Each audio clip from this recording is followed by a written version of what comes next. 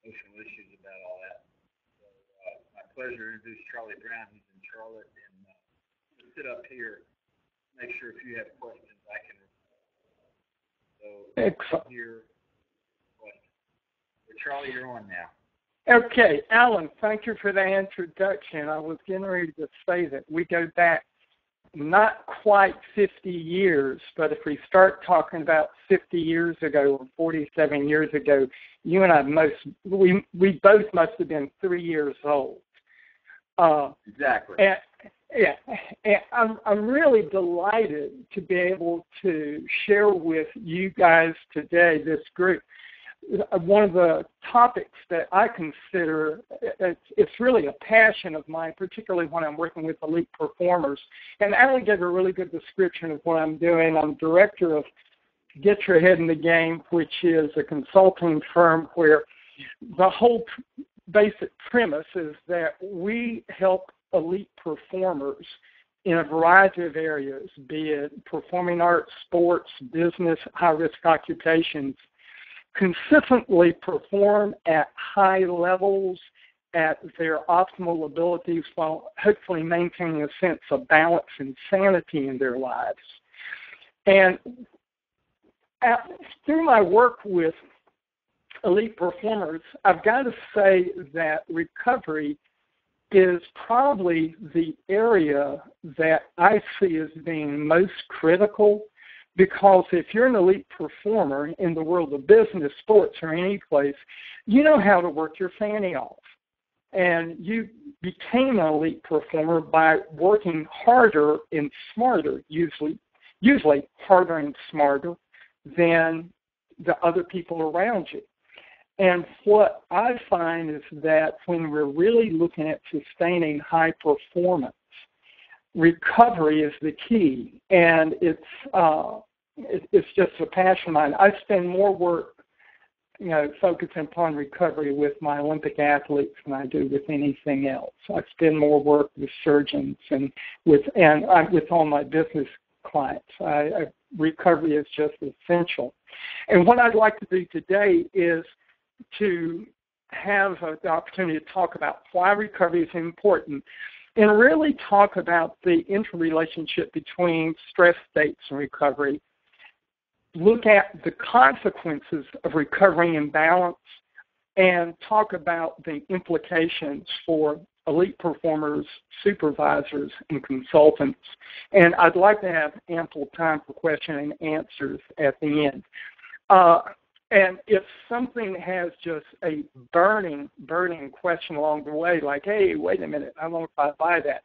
Alan is my moderator host, and feel free to say, Charlie, can we stop on this and can we talk about this? So far, let me get a little bit of, are we on target right now? Does this sound like a legitimate agenda for us to cover in the time we have set aside today? I need to hear from you. Okay, we're rolling then. Okay, the whole notion of recovery, and let me also back off and a little bit and say is that I went from a traditional clinical practice to sports psychology practice, and then from sports psychology, I've actually been one of the leaders in making the transition of applying the principles that have been well researched and documented with athletes to the other areas of performance.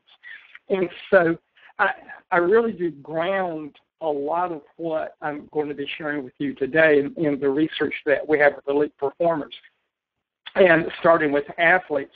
And everybody knows that training makes you stronger if you're an athlete, right? Well, actually, wrong.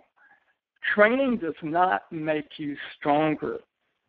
Training actually, when you have a hard workout, training breaks you down at a cellular level. Literally, the cells of the muscles break down. And you only become stronger when you recover from the breaking down process. And if anybody's ever done any weight training, they know that it's a common practice. You never go work on the same muscle group twice in 2 consecutive days. when you work out, when you train those muscles, they tear down.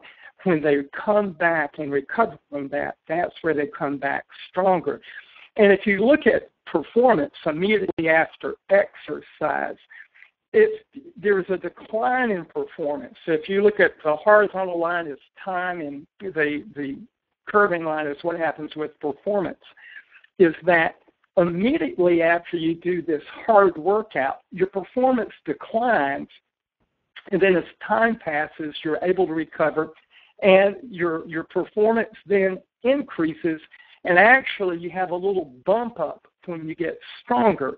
And normally in physical training, you have this gradual incline over time where you continue to increase. Okay, we've got that's performance. The blue line, the blue arrow is pointing at time. You have to have time to be able to bring your performance back up. You think about it. If you've ever done any exercise, you get out and do a hard run, and somebody says, well, go run again right now, you're dog tired. Your performance is down. It is cellular. It is hard. It's the hardware instead of the software. Now, the leading researcher in the area of athletic recovery is a fellow by the name of Michael Kellman. And Kellman says very clearly that optimal performance is only achievable if athletes recover after competition in optimally balanced training, stress, and adequate recovery. Well, it's not just athletes. Optimal performance is only achievable if individuals recover after exertion and optimally balance daily stress and adequate recovery. And to me, it's important that we look at the general components of stress states because we really are talking about recovery balance.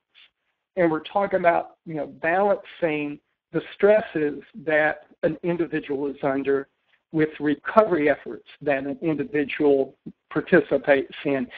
And the components of stress states, there's always the physical aspect, particularly when we're talking about athletes. It's the exercise intensity, duration, level of fitness, and whether or not a person is injured. But there also are environmental factors where the physical surroundings can increase stress states. If you have tons of interruptions during your breaks, that increases stress. When we look at how we train Olympic athletes, there are training periods, and then there's supposed to be non-training periods where they have breaks and they're supposed to recover. If they have tons of things that they have to do during those breaks, that is not good recovery. That increases stress. From a psychological standpoint, you can have both just the general mental and emotional aspects of what's going on with the person. Are there things that an individual is worried about, concerned about, both emotionally and also mentally? Are you having to do a lot of problem solving? If you have an athlete who's moving to a different location and has to figure out all the logistics of getting the move in, those add to the stress states. And you look at from the social standpoint, group cohesion and the interpersonal relationships. Those can be the added factors of stress states, and uncertainty, just not knowing. When there's uncertainty in life, that is one of the greatest contributors, external contributors to the sense of stress. Now, these stress states are all applicable originally from the research with athletes, but they also clearly have comparable implications for people in the world of business, where it may not be your exercise intensity, but it's the intensity of your work, the intensity and the duration of your work, your general level of fitness. Are you healthy? Are you tired? Are you coming back from a cold? All of those aspects impact that cumulative sense of stress. Okay, are we on board with that? Is that making sense so far? Give me a yay or nay. Okay. Now let's look at recovery. And by recovery, I'm talking about anything that is a reduction or a change in the stress demands. And since the research in this area originally comes from athletes, we're talking about the physiological aspects of recovery, where there's a reduction in exercise intensity or duration, or from a business standpoint, it's reduction in work intensity and or duration. From a physiological standpoint, sleep is one of the best factors of recovery. If you want to get more recovery, get better sleep. Nutrition, hydration, just simply drinking water, engaging in some form of alternate activity. What we do with Olympic athletes lots of times, if somebody's training one special discipline, for example, the whitewater kayakers that I've worked with, they will go cross-country skiing during the winter, and sometimes just changing the activity, changing the venue, that actually is a move for recovery where it reduces the stress states. And then there are a number of proactive strategies such as stretching, massage, a number of things just for self-care and self-compassion. You also look at the psychological aspects of stress states, and we're talking about relaxation, both physical relaxation and mental relaxation. Emotional support, who do you have around you that's giving good emotional support? Your general sense of well-being, sense of personal accomplishment, a sense of self-regulation. It's amazing how it is an important factor for generating that sense of recovery. If you feel like, I have my balance right now, I can determine how upset I'm getting about this right now. I can really sort of control where I am emotionally with the situation. And sometimes just having environmental changes where if you're in a good, comfortable physical environment, that can make a tons of difference in terms of recovery. Okay, how are we doing with making sense with recovery states and the components of recovery right now? Still good? Okay, I can't see the head nod, so I need the verbal. Now, to me, this slide is really, it's the core. If you look at the sort of red, lightning bolts that are on that upward curve, those are increasing stress states. If you look at the little smiley places, sunshines going down, those are the increasing recovery demands. And the green arrows tend to show the relationship between it. If you look at the stress states on the left-hand side, you've got two of the little proverbial balls of stress states, and so that's really low level of stress. The thing is that each level of stress requires a corresponding level of recovery. And the higher the stress states, the greater the recovery needs are. Now, if your stresses are on that far left where it's really low, if you recover a little bit, you can go back and jump up your stress states a little bit, or you can go back to a lower level of stress pretty much. But as you get to that second grouping where there's three of them, you need to get at least a comparable amount of recovery. And if you get that comparable amount of recovery down to those little yellow smiley places, you can then go back to the lower stress, but continue to work up the curve. And if any of you have ever done any weight training, the analogy there is really pretty, it's a really nice analogy, because you may be able to max out a weight, pushing a certain weight. You go back, recover.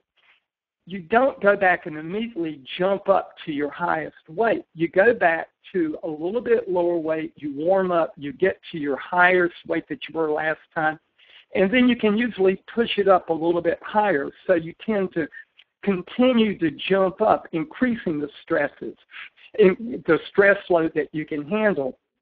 But in order to do that, you've got to hit the corresponding amount of recovery that's there. Now, does this relationship with the balance between stress states and recovery demands, does that make sense to folks?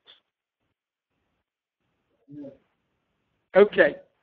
Well, the thing is, it's really good conceptually, and it works also. It also applies to the concept, even if we're talking about, mental work, general activity in the world of business and offices. And it's always wonderful to think that you can continue to always balance your stress states with your recovery demands with your stress states. The thing is, there's a limit.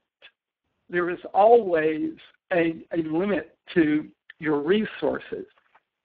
I mean, how many times have you thought, I just need more hours in the day? And if you reach a resource limit, and that can be you need more time in the day, it could be you lose some of your administrative staff, it could be that you lose some of your support at home. My wife was on vacation in the mountains. It reduced my resources, in my household. But you hit a limit to your resources, and when you do that, that means that you cannot go back. If you look at the relationships on the right-hand side of that graph, you see the dotted red lines. You need to be able to go back to those upper levels, but you haven't done the adequate recovery to be able to do so. And your resources limit literally define your stress capacity that you can handle at any given point in time. Because the key, if you're going to be able to perform consistently over an extended period of time, you've got to work in the range where you are balancing your stresses, the cumulative stress that you're dealing with your recovery efforts. Now, if you start pushing your stresses beyond that, you're going to start going into recovery imbalance. And I want to talk about that in detail because every elite performer, be it business, athlete, surgeon, whatever, there's times that you go into recovery imbalance. It happens. But the key is how long you stay in that area and how wisely and rapidly you get back to in that area of recovery balance. The optimal level is always in that green zone where you're balancing whatever the stress demands are with your recovery resources. Are we making sense on this one also right now? Good. Okay. Now, if you look at that balance between stress and recovery, in this chart across the top, these are the terms that come from sports and athletics, where we're talking about the balance. To me, we don't have particularly good language for the world of business and other areas of performance, but we're going to use this. Across the top in the colored areas, you'll see, we're talking about what happens in the relationship that we're calling training, what's happening in what we call overreaching, what we call overtraining, and then overtraining syndrome. If you look down the far left-hand column, we're talking about in that relationship, what is the outcome of the balance between stress and recovery, what is the impact on performance, and what are the recovery requirements. So if you look in the green column of training, what we think about training, and in the world of business, this would be, everyday regular activities. Usually after a period of training, everyday activities, the outcome is acute fatigue. You're tired at the end of the day.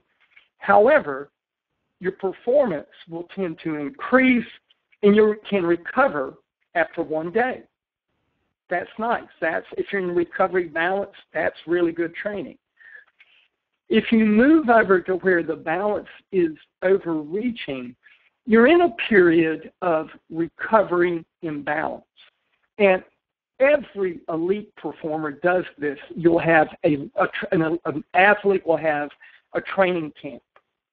An athlete will have a long, hard weekend. A business person, you're going to have a project deadline. You've got to crank things out. It requires more time, more energy, and you go from that period of balance to where you're overreaching that balance on that. And you're going the outcome is you're in a brief period of recovery and balance. And actually, you have a temporary decrement of performance. An athlete will be a little slower. A business person will be not quite as sharp, quite honestly. And your recovery needs, if you're in that overreaching phase, is basically you need a long weekend or a week to get back in shape, to pull it back. You have a long period, and so, okay, you got a 3-day weekend to take care of things, or you have a light week. And it doesn't mean that you have to stop work altogether, but there needs to be a reduction in the stress demands and increased recovery efforts. But you need to put that whole relationship back in balance. If you move to what is considered the overtraining relationship, that's an extended period of overreaching, where you've been in recovery balance for more than 3, 4, 5 days. You haven't had that recovery that you need the additional 3 to 7 days of reduced stress and recovery. And if you enter that phase of overtraining, which could be you're working towards the end of the calendar year or the end of the fiscal year, you've got all contracts coming due, you've got all around tax time. There could be all these things. The impact on performance is there's going to be a short-term decrement in performance.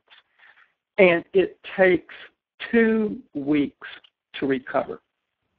And that means you got to reduce your stress demands and increase your recovery efforts. 2 weeks. If you continue to push that recovery imbalance further, where you don't get that 2 weeks to recover, you are then at risk of entering into an overtraining syndrome. An overtraining syndrome is an extended period of that overtraining, and that's when you really get underperformance, staleness, and burnout. And this scares everybody to death when I say this, but if you really are in an overtraining syndrome, this is a physiological basis of imbalance that takes a full month to recover. And I realize that people say, oh my gosh, I can't take a month off. I've got to say, I have worked with athletes who have lost their career, professional athletes, one who lost that person's career because they went through an extended period of overtraining syndrome and would not take the time off. I worked with a young swimmer who was a regional top star. This guy was written up as a junior into all of the regional papers as a top swimmer. That person went into recovery and balance not because of what they were doing in training, but because of what happened in their family life. And it wasn't even happening to them. It was happening to their brother. And it put that whole stress recovery and out of balance. And they kept thinking, okay, I'm a hard worker. I can do this. I've always done all these workouts. And they wound up their senior year in high school and literally having to stop swimming.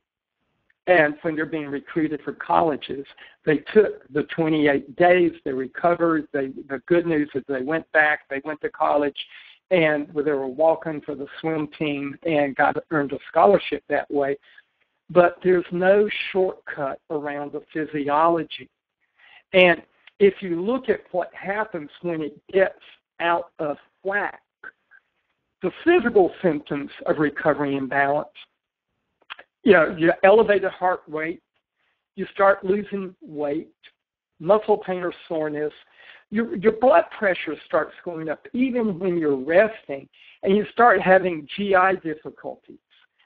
what happens also is that where you used to be able to go and recover from either a day's training or from a workout or from a day at the office, and you find, I'm just not recovering the way that I used to. You're liable to have a loss or a decrease in appetite, just severe fatigue. If you're an athlete, you're going to have overuse injuries. If you're a business person, you're going to get keyboard injuries. I've got to say, if I go through a long period of pushing on a deadline, I start getting almost like a carpal tunnel thing in my hand from using the mouse. Your sleep patterns are liable to be disturbed, and your immune system starts changing, where you start getting immune system deficits, and the probability of you coming down with an upper respiratory infection skyrockets, absolutely skyrockets. These are the physical symptoms. And there again, if you think about a computer, this is not a software issue. This is a hardware issue. And let's particularly look at what happens goes on with the psychological symptoms. If you get in that period of recovering imbalance, an individual starts losing self-confidence. They start having an increased sense of drowsiness and apathy, irritability, shorter fuse, just emotional and motivation changes. You can get that general sense of sadness almost for no reason, can become more anxious, more angry, hostile, irritable. You can have confusion and concentration difficulties and boredom.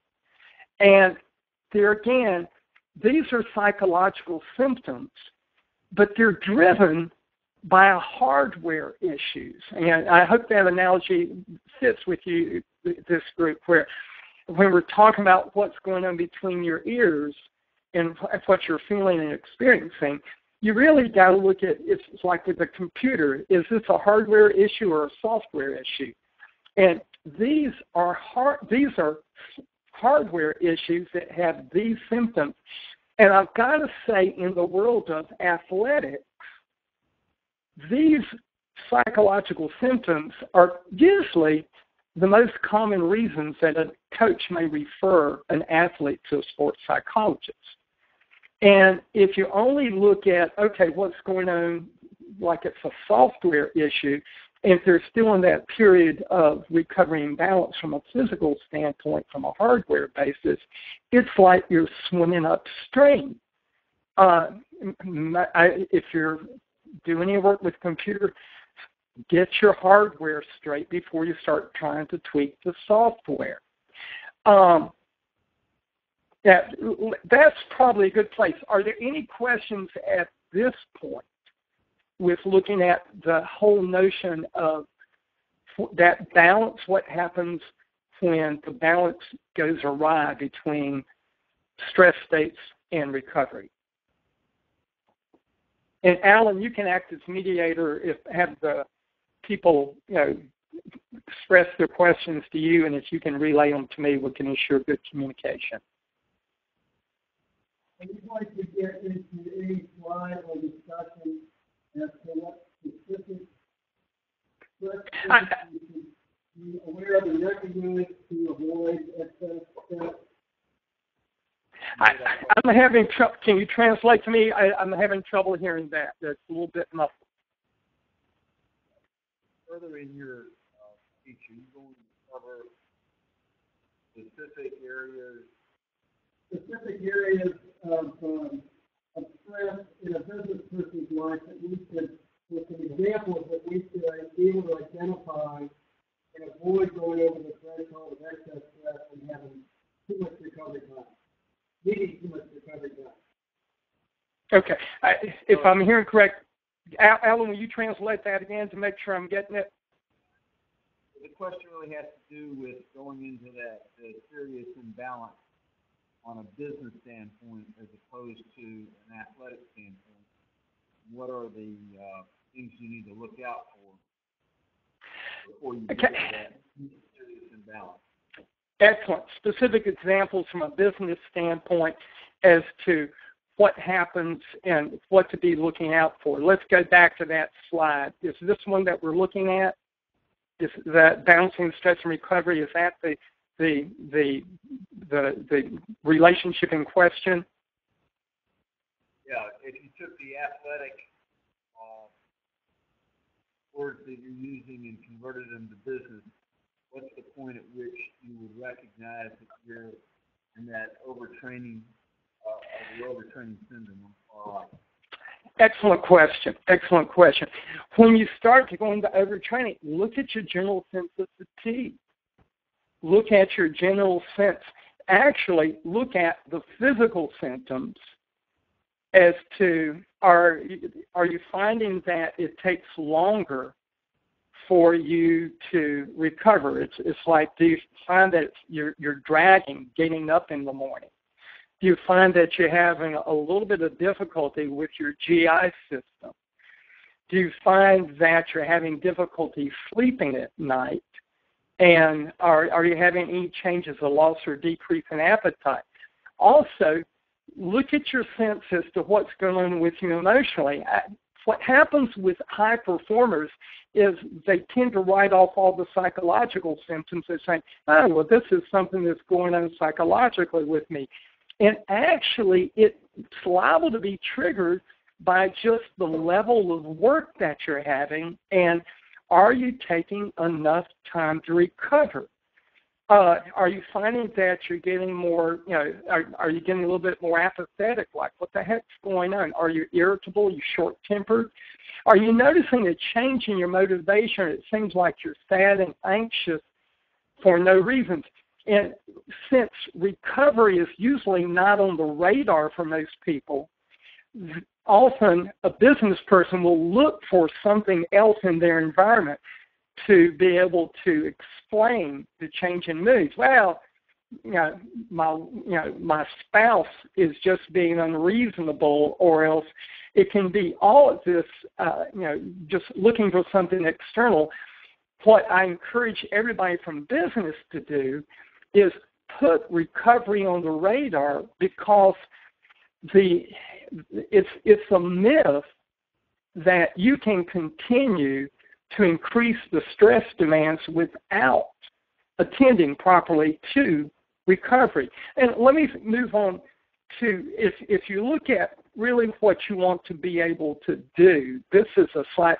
You want to have everything in your life, if you're an elite performer, of high quality. If you look at, that's the bell-shaped curve, and you want to be doing everything in your life I should say, optimally, to be everything in your life in that upper end of quality.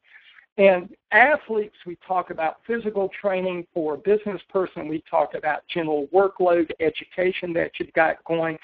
Mental training is looking at, okay, how do I deal with concentration, attention, focus, look at office efficiency, and also have a positive environment. Do I have a good work setting? Do I have a cheerful setting that I feel very good about? And those can all be high quality, and we know that those can help improve your performance. If you look at what's going on the right-hand side, though, look at what you're eating. Look at how much water you're drinking, and look at how much recovery you are building into your daily life. And nutrition, I can't tell you how many people have gone, and if we start looking at, I've had some of my business clients when they talk about how they're more likely to do errors in late afternoon, they're more likely to go and to be irritable with some of their subordinates in the late afternoon. And part of what we do is say, well, what are you doing with fuel? How much nutrition are you putting in? Concentration requires a lot of energy for that part of your brain. And it's amazing how somebody has a protein snack, a carb-protein combination mid-afternoon, all of a sudden they stop going into meetings and having short temper at the end of the day. You want to be proactive in looking at your nutrition, looking at hydration, and hydration is purely water. Jim Lear, Loehr, has a wonderful book called The Power of Full Engagement. And Jim always talks about one of the best things a business person can do, and he talks about the corporate athlete. One of the best things you can do is make sure that you're drinking 64 ounces of water every day. What we know from our work with athletes is that if your hydration levels drop, your physical performance decreases. Well, guess what? The same thing's true with your intellectual performance. It decreases. And you want to make sure that you're doing recovery efforts in that high end of high quality. Your recovery, making sure that you take time to get outside, to do, and you don't have to go to the gym, you need to move. And I always like the idea of the three free. The three free recovery efforts are, it's nature, music, and laughter. Ideally, exercise is wonderful, but if you get outside, I can't tell you how many people will go. I've had CEOs take their lunch, leave the office, go outside to a park bench, and sit and read the sports section at lunchtime. And their productivity goes up in the afternoon. One of the challenges is that our business cultures are such that if you're not at your desk looking very, very pensive, people think you're not working. And this is really a cultural and a mindset change if you begin to recognize, I'm going to be a better performer if I go and recover. And we know this from the work with elite athletes. We know it from the work with the U.S. military. And we know that from the work with surgeons. I'm doing work with surgeons right now. The implications for business have to do with any elite performer, where what I really hope for you today is you really need to understand the relationship between stress, recovery, and performance. I mean, that's it. And in my experience, recovery has been overlooked in actually in the world of sports for decades. They're a lot better with it nowadays. Sports in the military are doing really good with pulling it back in line. It is still the culture of medicine. I had two physicians in a couple that was married, two physicians, and they saw that chart and they said, "Oh my Lord, now I understand. We used to be able to, if we're tired and have a long shift during the week, we had a demanding week, we could recover after a weekend. When we had our first child, it took a week's recovery. When we went and got our second child, a week recovery or a long weekend just would not do it. And they're going into recovery imbalance, and one of them actually went and changed careers to pull things back in line. But you need to put it on your radar, understand that relationship, and that recovery is actually a way of sustaining performance. And you want to proactively learn strategies to deal with performance and non-performance stress. We know that that's one of the best predictors. What are your stress management techniques? How much are you getting with physical exercise? There's a whole area of mindfulness and mindfulness meditation. And you really want to practice active recovery techniques. Active recovery is different from passive recovery. Active recovery is something that sort of fills your bucket up. Active recovery is going for a walk on the golf course. Active recovery, it can be physically expending a little bit of energy, but it's at the lower levels of energy. Or it can be doing something with friends, walking with a partner, walking with a spouse, where you're having a conversation, you're being active. Passive recovery is better than no recovery, but passive recovery is laying down on the couch watching TV while your brain falls out your ear, or else going home and having the madman, the old, 3 cocktails or whatever. That's passive recovery. And while passive recovery is better than no recovery, active recovery is getting to that high quality 95th percentile that you want. And you really want to monitor your stress recovery balance and recognize the symptoms of recovering imbalance. Recovering imbalance is always individualized. It's very idiosyncratic. There's a couple of instruments that we use sometimes with high-level athletes, but quite honestly, it's too time-consuming for most folks. But you want to put recovery on your radar. You want to monitor it and recognize when you start getting out of whack. And one of the first things you want to be doing is saying, hey, I need to take more recovery time. I'll give a personal example, and anytime I give a personal example, you need to take that with a grain of salt. But I'm working on a deadline for next Monday where I know I'm going to be working a long weekend. Okay, I know my recovery needs, which means I've got a light schedule next week, and I'm going to make certain I schedule 2 runs with my dog. And it's like, monitor it, recognize it, be proactive whenever you need to be, and seek help if needed.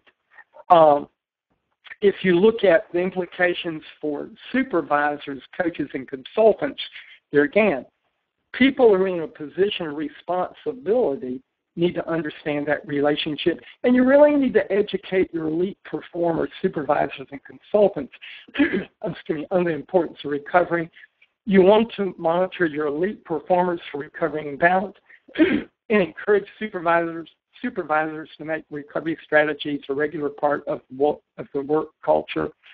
I have the privilege of working with what I consider to be an incredibly high-functioning legal team. And one reason they're so high-functioning is everybody on that team, starting with the head of the team, the head of the department. The head of the department has a background in athletics, and that person knows the importance of recovery. When I started consulting with it, I started talking about recovery, and they got it. They build in recovery efforts. They monitor what the staff is doing, and if they literally see one staff member doing a series of major tasks where they're overreaching, the admin knows to lighten up their schedule. And the supervisors will go back and say, you just put in this amount of time, and so you need to take a couple of days off to balance that. I realize in the world of business that for many cultures that sounds ludicrous, but if you're going to run a marathon, and business work is harder than athletics, a professional football player gets to rest every 2 minutes. And a football game, lasts, 2 hours? You get up every day, 5 days a week, and usually going 8 hours a day, sometimes 10 hours a day. I think business is actually more taxing in the long run. Business is an endurance event where you have to deal with the physical and the mental aspects, and it's analogous to running a marathon. One of the major reasons that people burn out and crash on marathons is they don't take time to walk and drink and eat at the aid stations. So you want to incorporate those same principles in the world of business. Okay, now I will entertain any and all questions. How's that? I hope, what you got for me? You kind of did address it. What does recovery look like? Okay, I need a translation. And I'm just, Alan, can you relay that to me? Your voice is a little bit more clear. The question was, what does recovery look like? Recovery, it's going to be you've got to decide what recovery looks like for yourself. Anytime, the key is going to be a change in stress states where you reduce your stress demands, and it will be some form of activity that you find rejuvenating. It can be anything, and there again, active recovery is better than passive recovery. Active recovery is going for a walk. taking the dog for a walk can be a wonderful recovery action. If you're thinking about, let me go back and enjoy, what's going on outside. Let me enjoy. If you're thinking, I have to take the darn dog out, it's not going to feel very much like recovery. You get to say, okay, let's go out and smell the flowers. Playing golf, any form of exercise, listening to music, having a good meal, singing in the choir. I mean, you go back to Richard Harrison, Vanessa Redgrave in Camelot. Sing. Anything that you find that is not work-related, where it sort of energizes yourself. Playing with your kids, playing with your grandkids if you're fortunate enough to have them, going and watching one of their T-ball games. You think about things that bring a smile to your face, and if you're not certain about it for yourself, one of the first things you can do is start making a list of things that tend to fit in your personal recovery category. They'd say, okay, and I always say, don't just think it, ink it. Under high levels of stress, one of the first things that goes is your memory. And if you want to remember something, it's like go back to what's easier, multiple choice or fill in the blank. Recognition is always easier than recall. And so if you have a list of saying, okay, these are the things that I know tend to sort of refill my bucket, make a list, put it down, and then if you're saying, man, I am having a rough time today, or I'm feeling a little tired, rather than going back in the habit of falling down in the chair or whatever and then picking up going back to your office right after work, make sure you do something from the list. And it really is going to be up to you to do something, for you to determine these are the things that really I find good recovery. And be aware that what you find as being recovery may not be what your spouse or your partner finds as good recovery. Recovery is in the eyes of the beholder. The main thing is to be mindful and proactive with putting it on your radar and realizing that recovery it's essential. And if you go back to what's really some of the fundamental recovery efforts, sleep. And okay, show of hands, how many people average at least 7.5 hours of sleep a night in that room? Give me a hand count. At least 7.5. Okay, how many count? 8 out of 8 out of 14. Okay, good. Okay, you guys are doing good recovery. The other 6, I would encourage you to start looking at what are the impediments to you getting that 7.5 hours of sleep. 7.5 hours of sleep is really sort of a magical number. If you're not getting 7.5 hours sleep on a regular basis, you're liable to not be going into stage 3 of sleep. Stage 3 of sleep is when the body heals, and you actually can be hurting your immune system. Yes, you can become adaptive to it, but are you optimizing your performance? Are you working in that right-hand side of the bell-shaped curve where you're doing high quality with your recovery efforts? Sleep, hydration, drinking water, and eating good food, eating good, healthy food. I've always been surprised that chocolate's not on the list, but there is some research that shows that chocolate can be beneficial in small doses. So I always say, when in doubt, have a little bit of chocolate. Just don't go nuts with it. I've got another question, Charlie. Hang on a second. Sure. Ideally, we'd like to take the 28 days and go to an Alaska cruise, but in the absence of that, how detrimental is it to spend 2 hours a day on physics and then try to put it out of your mind for the rest of the day, that 28 days?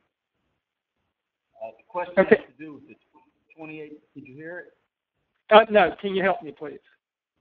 Yeah, the question had to do with the 28-day recovery. And what if you worked 2 hours of that 28 days and then forgot about business the other 22? That fall into the area of recovery? Say again. I'm not sure. Say again, please. Hang on. Full vacation is ideal, but in the absence of full vacation, if we work part-time, is that a reasonable way to approach recovery? Okay, Alan, can you translate one more time? Yeah. You can't go on a 28-day vacation. Yeah. Working part-time count as part of the recovery. Like Yes. 2 hours. Yes. Okay. Yeah. If you can't go on a 28-day vacation, the key is you can work part-time, and you can attempt to work time. The key with recovery is a change in the balance. You cannot continue the regular stress load that you've been under.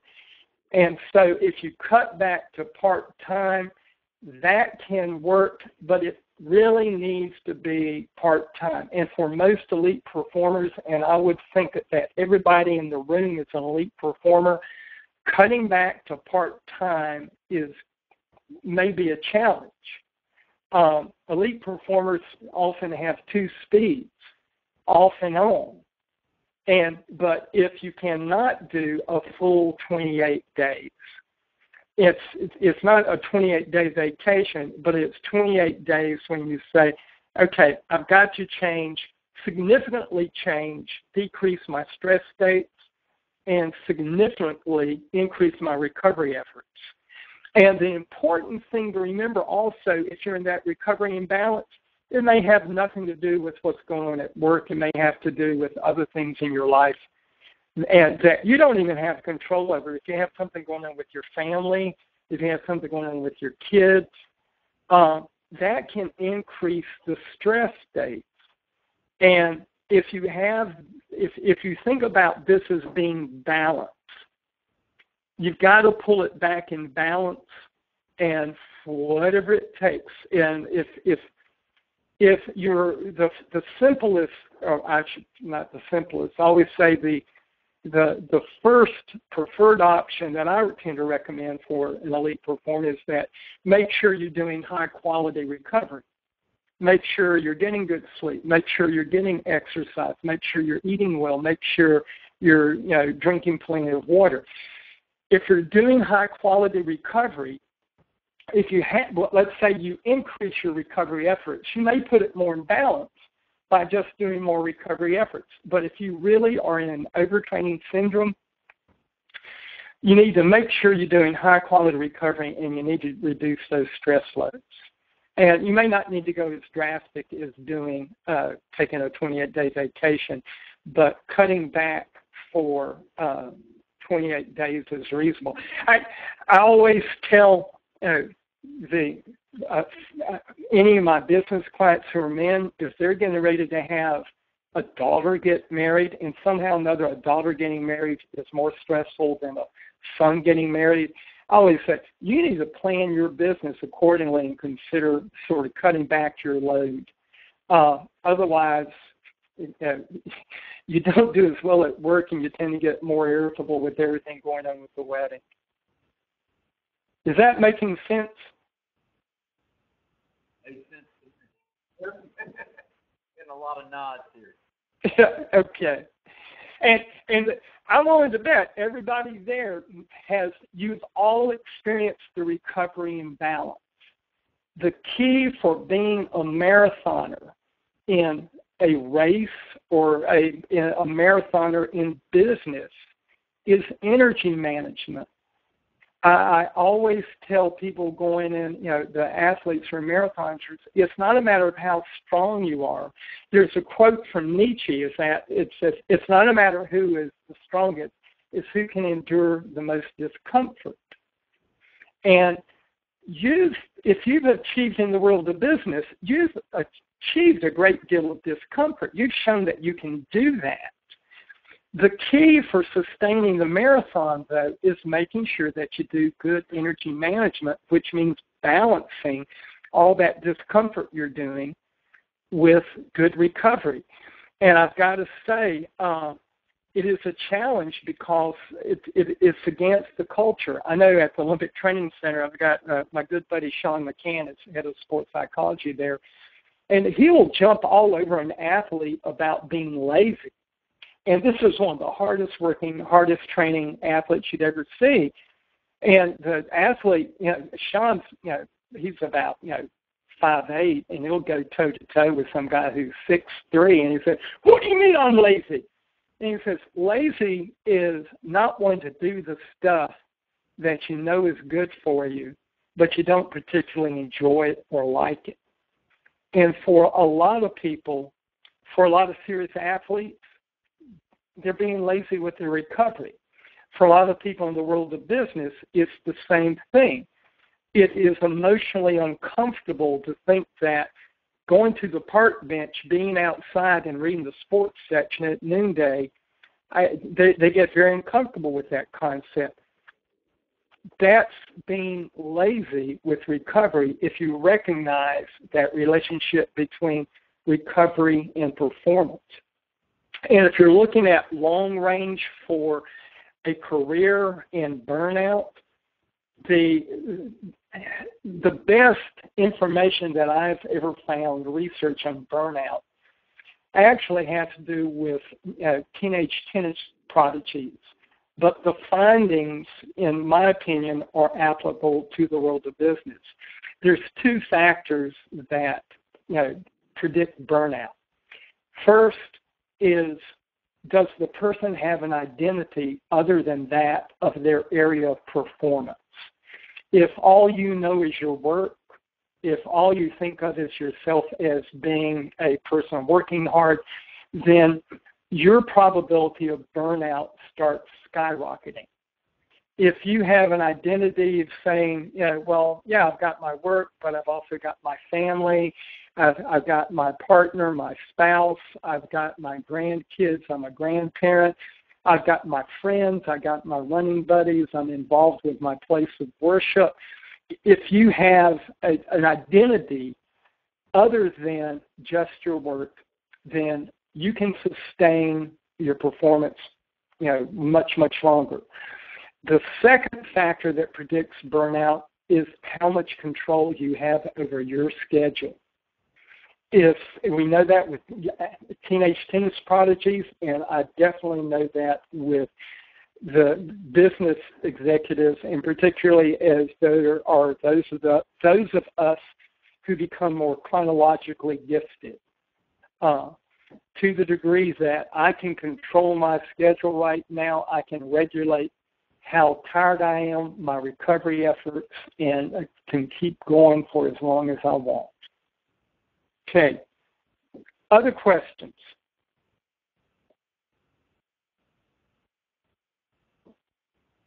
Thank you. I think that's it, Charlie. Thanks a million. We really appreciate it. It is an honor and privilege to be here, and I really do. This is an area that I'm very passionate about. And if you'd like, I have recorded this webinar, and with y'all's permission, I'll send Alan a link to it. If anybody wants to go back, look at it, or if you have a business colleague you want to share it, I'll keep it up for, make it available for the next 2 weeks. Okay? Okay, that's great. Hang on. Okay. Wait, you're going to send the link to me, right? I'll send the link to you. It may take a little while for it to process, but I'll send the link. And if anybody has any additional questions, the slide has my general good stuff, but you can also get in touch with me at Dr. Charlie at headinthegame.net. Check out my website. I've got tips for business folks and performers of all types there. But I welcome serving as a resource. And I really, my hat goes off to you as a group for your interest in this area. Because in my experience, this is really cutting edge, of making sure that you optimize performance and you sustain your ability to perform at that elite level. And just the fact that you had the interest to ask me to participate, it says a whole lot about you as a group, and you're ahead of the curve there. So thank you for the privilege. Good. Thanks a million, Charlie. Talk with you soon. Bye. Bye. Bye.